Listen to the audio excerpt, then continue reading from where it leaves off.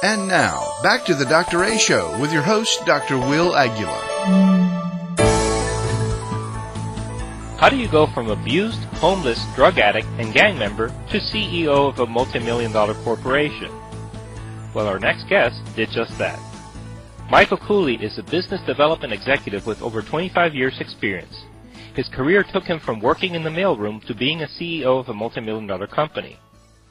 He continued as Director of Global Operations at a major software company where Mike oversaw operations in the U.S., Canada, London, Australia, and Singapore. Mind you, this was a man that was abused, homeless, and a drug addict. Today, Mike is the CEO of the Quinlan Companies, a record management company based in Providence, Rhode Island. Michael spreads the message that you can pick yourself up and succeed even when you have hit rock bottom. His book is of the same title, and he is here today to tell us how he did it. Hi, Michael. Welcome to the show. Thank you, Dr. A. Thanks for having me on. It's our pleasure, Michael. Michael, you started life at a disadvantage. Please tell me what happened when you were growing up, your early years when you were a little child. Well, my earliest memories that I recall is basically being shipped back and forth between two parents. My mother lived up in St. Louis. My father lived down in Texas. I was 4 or 5 years old. And when my dad moved down to Corpus Christi, Texas, and my mom shipped me down there, and I remember my earliest memories were meeting my new family. He had remarried, and she had 2 children of her own that were 4 or 5 years older than my little brother and me. Now your birth mother, she was an alcoholic, correct?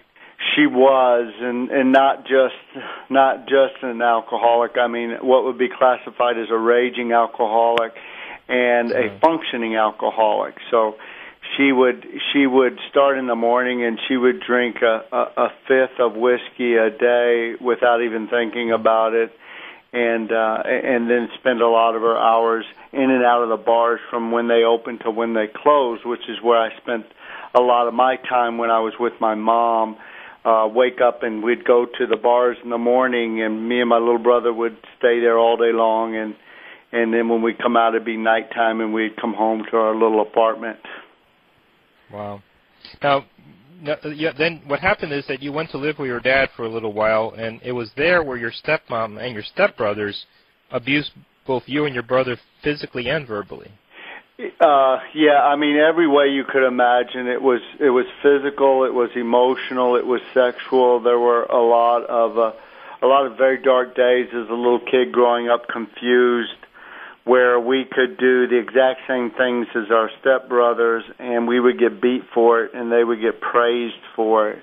And one particular time I recall is playing in the heat of the Texas sun, and my stepmother came out. It was my earliest memory of her, and she broke off a rose bush branch and took the leaves off of it, and my little brother and I were in shorts, and she started beating us, and the beating started then with the switch across our legs until the blood came out and we were screaming, and wow. and that went on for some probably 10 or 11 years. Now, your stepbrothers pitched into this as well, right? Right. So what happened, Dr. A, is that they would see what their mother was doing, and so they would jump in, and they were older and much larger than my little brother and me, and then they would start beating on us and hitting on us and picking on us and abusing us, and that all went on behind the scenes while my father was at work. And you felt you couldn't tell your father. Well, the way it went was, you're a little kid, and my stepmother would tell us if you tell anybody about this, that it'll get worse. And then my stepbrothers would say the same thing, that we couldn't even go to our stepmom because they were beating us behind the scenes. She didn't know about that. And then they all had the same theme, that if you tell anybody, it'll get worse. But in the second grade, it was discovered the abuse that was going on. I was 8 or 9 years old, and I would stay with my dad and step family during the school year, and then I would go to my mom's for the summer. And my stepmom used to beat us before we went to visit my mom because she was jealous of my mom, and she wanted to remind us that if we say anything, what would happen. Well, unfortunately, when we got up there to St. Louis, my mom was changing our shirts, and she noticed the whelps across our backs. She called my dad and my stepmom, and it got really ugly. And then my dad left for a brief period of time, but he ended up coming back because he told my little brother and me that he didn't want us to be raised in a. He didn't want my new half brother that my stepmom and dad had together. He didn't want him to be raised in a broken home like my little brother and me were. So we went back. He said it would get better. He went back to work, and the abuse continued after he went to work. Now, you said at one time that the abuse gets to the point where you don't seem to care anymore. You become numb to it. I did, because it was happening all over the place. But you did get to the point where you stood up to your stepmother and said no more at one point, and that stopped the events, right? How did you build up that courage? How do you get to that point? Well, you kind of explained it right there, where you said I got numb to it all. I also got numb to the abuse, and when I speak, I tell the story of what happens to a caged animal that you're constantly beating for year after year after year. One of two things happens to that animal. Either the animal curls up in the corner and dies of the abuse, or they become enraged and they lash back out. And I took the road of lashing back out, and I stopped the abuse. And then I left home at 15, and that's when I never went back to any single home again, and I lived on the streets from there, and I took my rage to the streets. Tell us about the streets now. You turned to the streets, you turned to drugs and alcohol and a gang, and you landed in jail several times. Tell us a little bit about that dark time in your life. As I think back, probably the most difficult thing I recall is again, leaving home, living on the streets. I was living in alleyways and rooftops and hitchhiking all over the country, and I met a new family, and it was a bunch of dysfunctional social throwaways, teenagers like myself, and we formed this family, and then we began abusing other kids, and I realized I had become what I was trying to get away from. And I got in trouble with, and then I started experimenting with drugs and alcohol, basically having a death wish, and ended up, in trouble with the law for one reason or another, and ended up incarcerated and in and out of jail and in and out of the streets, and basically roaming through life just without a purpose, without a direction. Without anybody, I mean, nobody wanted anything to do with me because I was such bad news to everybody around me. Why do you think because you say you tried to pull yourself out of that, but you kept going back to making the bad choices. Why do you think you kept repeating those bad choices? I guess it was because, again, I never felt that I was, this is my own thinking after so many years, is that I never felt I was loved by any one single person, and I felt this gang was some resemblance of a family, and I was making all the bad choices because they were making the bad choices, and I was trying to fit in, and I was trying to be loved, and I was trying to learn and become something, and all I was doing was getting further and further down, hitting the streets and hitting rock bottom. And that's all I was doing, was following the leaders, and I just was following the wrong people. How do you recognize rock bottom? Well, in my case, people ask me, when did you realize you hit rock bottom? And in my case, it didn't happen once. I actually hit rock bottom several times. It wasn't until I realized that everybody had locked their doors on me. Everybody had turned their back on me. I had nowhere to go. I had no one to depend on, nobody to help pull me out. that I realized that this was the end of the road.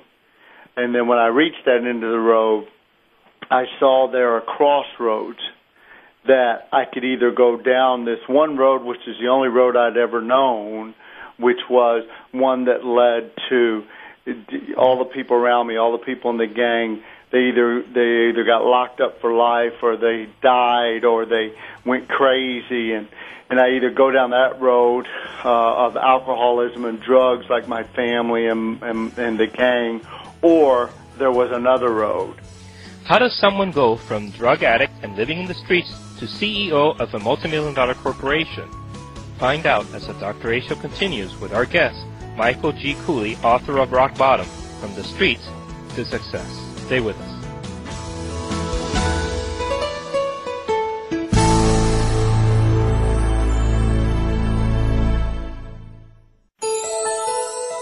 And now, back to the Dr. A Show with your host, Dr. Will Aguila. Welcome back to the show. Our guest is Michael G. Cooley, author of Rock Bottom, From the Streets to Success. Michael's story goes from living in poverty and abuse to homelessness in the streets of St. Louis, and then to chairman and CEO of a multi-million-dollar company. So, Michael, what was your turning point? Well, I call it when I reached the ultimate rock bottom. And as I mentioned, there's a road that basically led to my demise, and what I call led me to hell.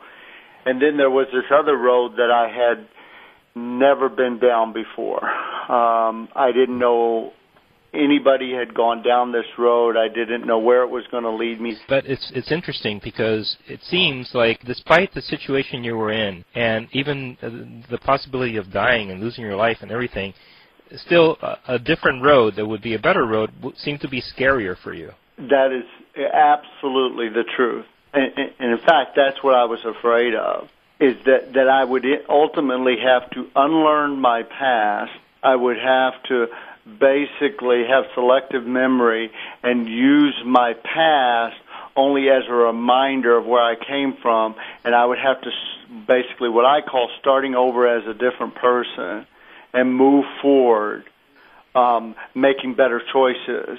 And so what I saw myself doing was I didn't care what it was, wherever this road led me, the next job that I took, the next opportunity I had, I was going to do everything I could to make everything I could make out of it and never look back. Now, you said you liked to work. What was it about work that you liked? You know, my father was always a blue-collar worker, and he was always the guy who was always there, but he always seemed to fall short of success, and he moved from job to job and so on. But the one thing I knew from my father was his work ethic, and he would get up and he'd arrive at work every day, and he would never take a day off sick, and he'd work very hard. I think that's one thing that I got from my father was a hard work ethic. So in a job, when I went to work for a job, I always seemed to do pretty well in the job because, once again, I think I was looking for just some kind of appreciation, some kind of pat on the back, you know? So your job built up your self-confidence. Every time you would succeed at work, that would build up your self-confidence, and then in turn would build up your self-esteem. That's exactly right. And not only internally, but then what would start happening with the job, particularly the one that I went to when I started down that path, was it started to build me up in a way where I built myself mentally, emotionally, and physically. I mean, a lot of things changed about me based on just some praise that I would receive from the people that I was surrounded by. So in essence, step one would be find something that you're good at and build up your self-confidence. So little by little, you start rebuilding your self-esteem. Absolutely. And in addition to, what I started to do was surround myself with people that I wanted to emulate or be more like and wanted to learn from. Basically, I found a company of mentors for me. Got it. And they actually, really Dr. A, they actually taught me how to be human again because I didn't know what that was. But not only that, you have to allow yourself to be a part of that group. Because sometimes you may try to sabotage yourself, but you have to allow yourself to do that, correct? It's true. And I was so hardened by everything that happened from the past, I also had to allow myself, believe it or not, to be vulnerable to this input that I was receiving. And that allowed me to learn and grow and become a different person. Did you, and I don't mean this as in any way as a disrespect, but did you ever believe that you were a loser? Actually, I would tell myself that again and again and again when I was growing up, and what I did wrong, what kind of person was I to have everybody feeling this way about me, that's all I was a loser. And I almost used it as a moniker for myself to give me an excuse that I was a loser, I wasn't any good. My stepmom, my mom, they fed it into my head. My stepmom tell me, "Why did you come here? Why did you interrupt my life with your dad? You screwed up my life." My mom was like, "I wish you were dead. I wish I'd have never had you. I wish you weren't born." You hear all those things and you start to believe them, especially when you're a little kid to a teenager. Wow. It's just beyond me to understand how you get to something like that, but you obviously did it. You offer some excellent tip and advice. How about for people that are listening right now that may have the same problems, that have turned to drugs, alcohol, to relieve the discomfort in their lives? What do you say to them? Well, I say the one thing is, if you are dealing with alcohol and drugs, it's hard enough just to go through life and get on your feet when you come from a situation like some of us have come from, that you only increase the challenges by bringing alcohol and drugs into the situation, because you're now no longer in control at all of what's going to happen next. So that's one of the first things I had to do, was I learned how to have a good time and how to enjoy life without the drugs and alcohol. And that took kind of extreme measures. And once again, it goes to people I met who showed me how to have a good time, and you didn't need alcohol and drugs to do it. How about it? What tips do you have for those people who are enduring abuse from someone else now, whether it be physical, mental, even sexual? What advice do you have for them? How do they stop that? They've got to find somebody who can help them, and because again, I did it by leaving the situation, and eventually I left. I hitchhiked and around the country, and it even got worse for me. As far as my life goes, I would beg, I would borrow, I would steal, I would do everything. So you ran away rather than face it. I did. I ran away from it rather than face it. But the thing that helped me get past it was meeting people who helped me to get past it. Some of these people that are dealing with the abuse, there's somebody out there, a family member or somebody, a friend, somebody that they can trust who can get them help. And that's what I think you have to do, is you have to find that person that will help you break that chain of abuse that you're going through, that you think, you start to believe, right, that you're the loser, you're the one that's wrong, you're the one, and you're not. And somebody has to tell you that, and that's what I try to do with the kids today who are going through it and that I speak to. So you did not let this define who you are. You refused to let this define who you were. Which was almost what I was going to call the book, is that the story of rock bottom was the story of what happened was I reached a point that I never gave up, and I refused to fail in the end. And I had to keep putting that in my head, that if I failed, I was going to have to go back to this life. So I had to refuse to fail. If you're going through something like abuse or alcohol or drugs or homelessness or helplessness, you've got to refuse to fail, and it starts with tomorrow. One last question I have for you is how do you go through all this with the history that you have and then get an employer to take a chance with you? Because somebody had to take a chance for you initially.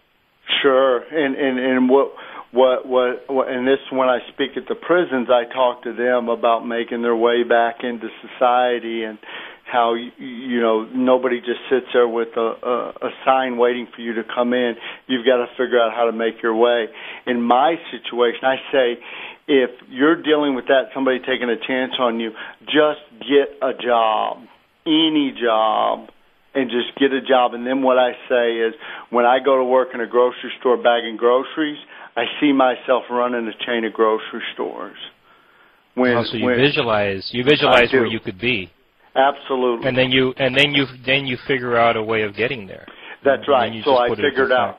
Yeah, I figured out what I wanted my salary to be, what kind of life I wanted to live, what kind of career I wanted, how I wanted to contribute. I start visualizing all of that, and then I start attacking it every day. And now you run a multi-million-dollar company. Yes, for the last 6+ years, going on 7 years now. Michael, it's been a pleasure having you on the show. The book is called Rock Bottom. The author is Michael G. Cooley, and you can actually email Michael at mgcooley, Cooley, @gmail.com, or you can visit the website at michaelgcooley.tateauthor, that's T-A-T-E author.com. Mike, thanks again. Thank you so much, Dr. A, for having me. And that is our show for today. Thank you so much for listening to the show and making it a success that it is. You can follow us at our website, thedrashow.com, where you can listen to old podcasts and follow up with the new shows. Also, remember to follow us and like us on Facebook and Twitter. Until next week, this is Dr. A, wishing you a healthy and happy week.